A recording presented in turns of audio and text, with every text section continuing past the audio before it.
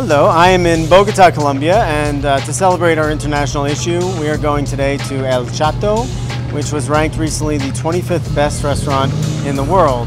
We're going to meet the chef, Chef Alvaro, and try some really amazing food. So let's give it a shot.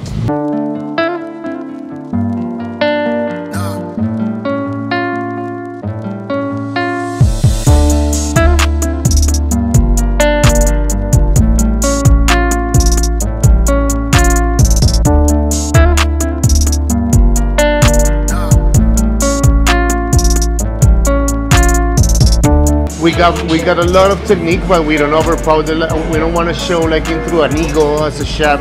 I call the techniques that I can apply into an ingredient.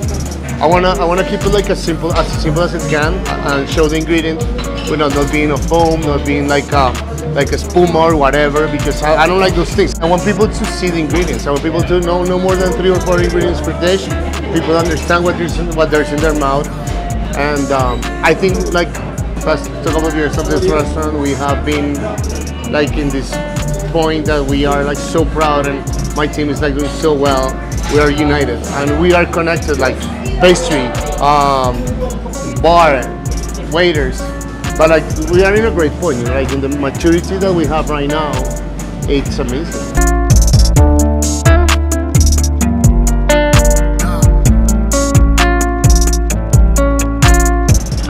Innovative. Perfect is impossible, because if you go perfect, you are lost, I guess. I mean, I don't know anyone that it is, but I used to be like super hard on people. But I realized that, I mean, when I at some point like I start to like fire everyone, like just one mistake you're fired.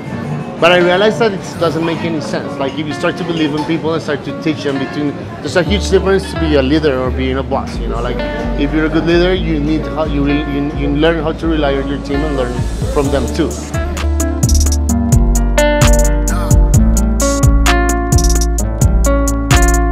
But I studied in Spain, I worked in Paris, and lived in New York. So, but when I came to a 3-star in New York, Thomas Keller made me feel that I didn't know anything about food, about service, about how to work. Because the U.S. 2-3 stars are like military, you know, like you guys in the army. It's like so tough, you know, like you have so much information about utensils, ingredients, the way they work, the way they behave, you know. So they gave me a lot of discipline.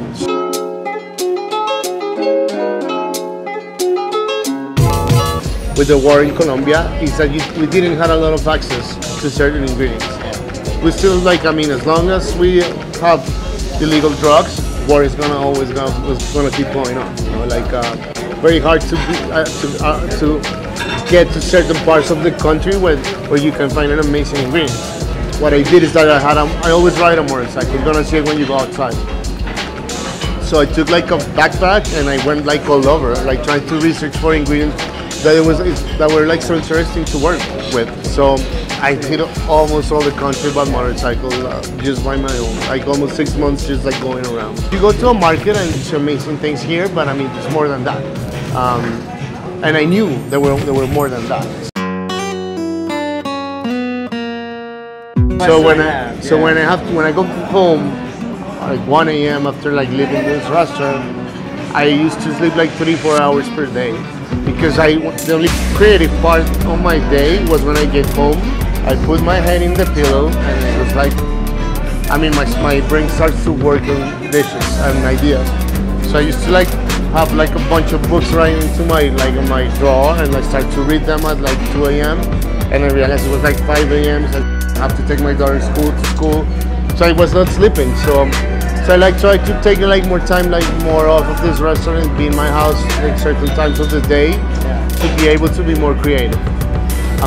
I just became like 2 weeks ago 39 years old, and I don't know what's gonna happen. I'm just like having fun, and as long as we have fun, we're gonna keep going, you know.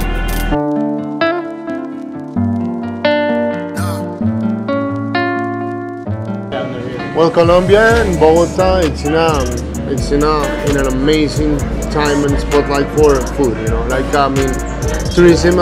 It's like, I mean, people should not be afraid anymore to come. Like I've heard a lot of people they might feel like they might feel like insecurity about coming to the country, but I mean that's something that they have to like let go. Bogota, it's an amazing city that we have to offer like so many things. Like as you were saying, restaurants, in a culture where museums are amazing.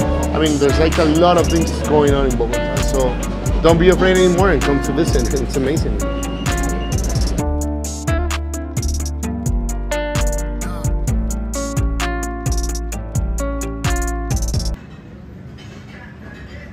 Nothing. I only have lunch.